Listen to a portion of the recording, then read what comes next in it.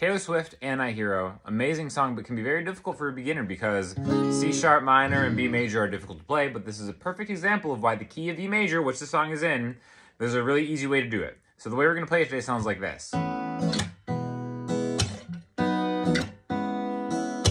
A major, E, B major, C sharp minor. Okay, beautiful thing about the key of E, the open E, B, and E strings can be open against all the chords. So we're going to start with A major. We're going to play it like this. Ring finger 7A, pinky 7D, middle finger 6G. We're going to take that same shape, move it to E major, take that same shape, move it to line up the 7th fret with your pointer finger, and then C sharp minor is going to be 11, 11, 9. So it's the same shape.